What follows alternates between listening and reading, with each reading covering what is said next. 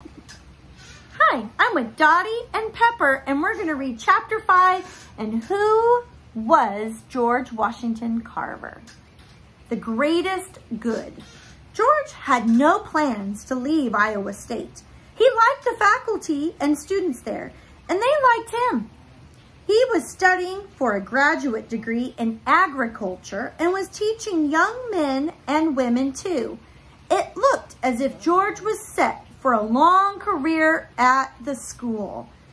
But in April of 1896, he received a letter that changed his life. It was from educator and orator Booker T. Washington.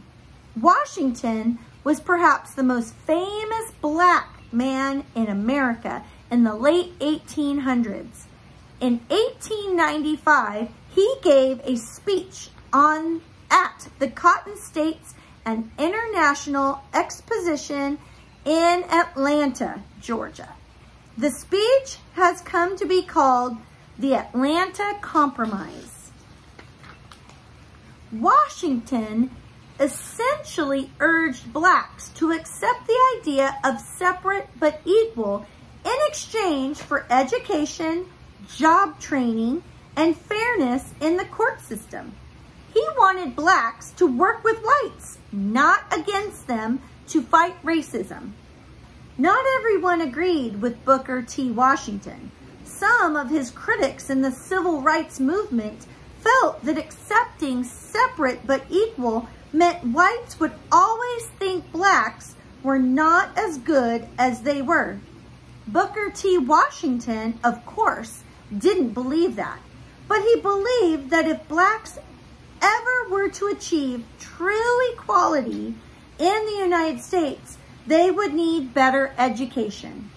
That was why Booker jumped at the chance to start an all-black school in Tuskegee, Alabama, in 1881.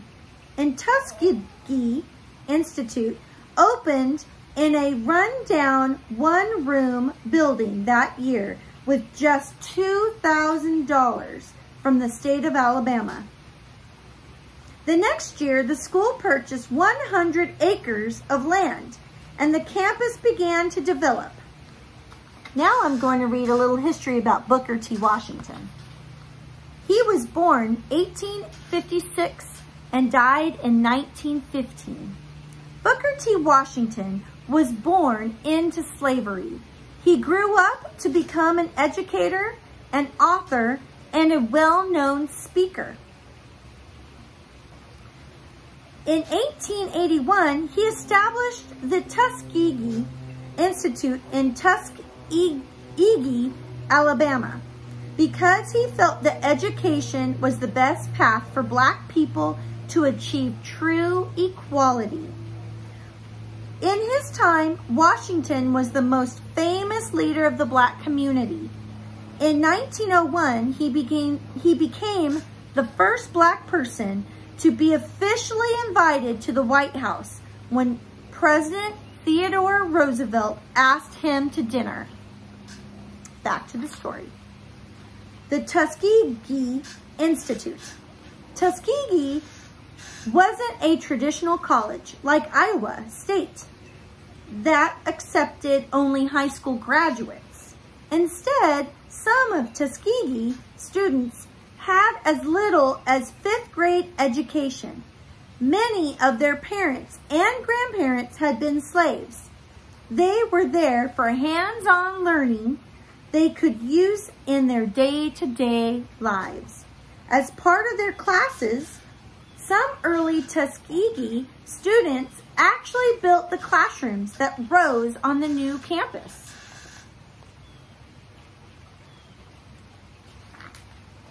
Booker was still the president of the Tuskegee Institute when he wrote to George in 1896. The school was growing, Booker explained. He wanted to add a department of agriculture, and he wanted George to be in charge of it. George had read about Booker's big Atlanta speech in the newspapers.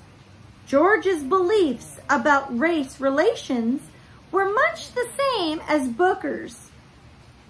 George had lived among and worked with whites his whole life. He believed that working with whites was the best path to equality. And of course, George recognized the value of an education.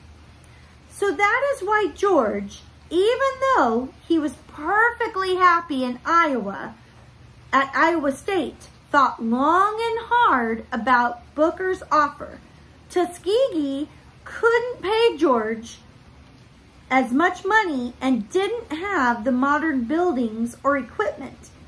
He would be leaving the comfort and security of one job for the uncertainty of another. But the one great ideal of my life is to be the greatest good to the greatest number of my people, George wrote to Booker. So he accepted the job, finished up his graduate degree at Iowa State, and arrived in Tuskegee in October 1896. And I actually looked up Google Translate, and that is how you say Tuskegee. So, there you go.